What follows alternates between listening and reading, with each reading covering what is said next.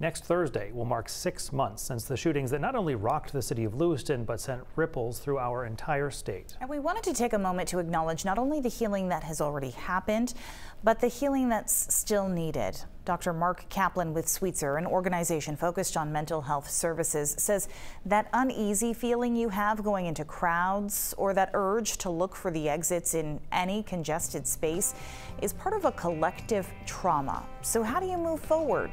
Let's talk about it. We're just scratching the surface. For 6 months, Dr. Mark Kaplan has been watching and supporting the healing in Lewiston ever since a gunman opened fire at a bowling alley and a bar there.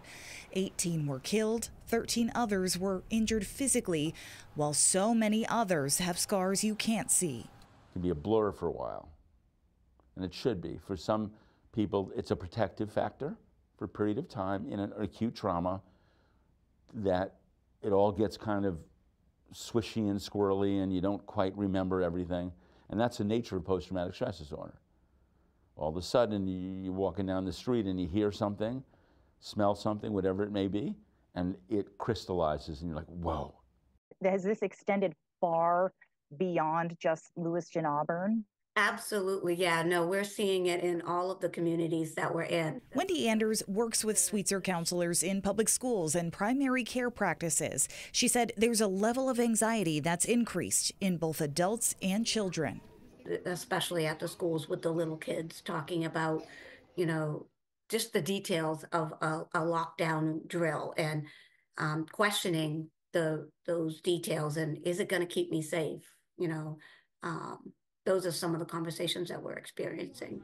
She says the response to that is to talk with kids about what they're feeling. Maybe practice some of those lockdown drills with them to help them feel safer. And as adults, it's okay to plan your shopping around times that are less busy or stand in the back of that concert. But the important thing is to actually go. You're going to see these 4 images. Meanwhile, at this Brunswick campus of Sweetser, counselors are teaching a free course that anyone can join to learn how to recognize mental health struggles and how to help. It's a class that more people and businesses have been signing up for, says Sweetser training specialist Steve Neske. Because oftentimes people are like, I don't know what to say, I don't know what to do. And so this model gives them steps of assessing, listening, giving reassurance, and then encouraging both professional and self-help support. Now, the encouraging thing is community connection is what people want. There was a concert that they did over at the Franco Center, you know, which raised a lot of money, raised a lot of awareness. There have been the church services. There have been other things that bring people together. And if you think about it, you're bringing people together in a situation where there's a crowd. And to be able to go do that and have the courage to do that, and then to walk away safe, that's a huge win. That's a huge healing.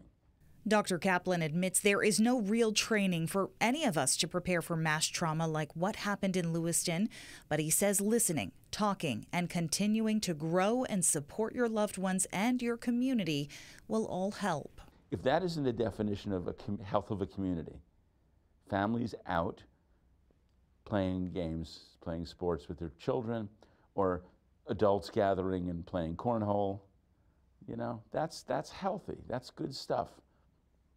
So that was not taken away from them forever.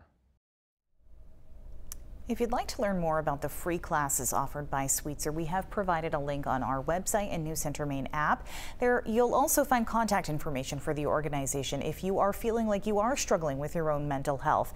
They'll either help you or they'll connect you with the right services. And as that healing continues, especially in Lewiston, we know now that the bowling alley will soon reopen. The owners of Just in Time Recreation talked with our Samantha York recently about the difficult balance of adding security to make their visitors feel safe, but also feeling welcomed.